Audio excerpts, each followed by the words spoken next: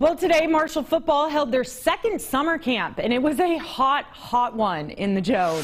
But that didn't stop roughly 400 kids from coming out and working out with the Marshall football staff. The camp opened with plyometrics and some light sprinting. Then head coach Charles Huff spoke to the kids about what it takes to compete at this level. He said, "What you just did, my players do that about 4 times. Then the players were split up into position groups to work on technique. Huff and his staff are holding a camp like this every Sunday for the month of June. This was the second one. The third one will be next Sunday."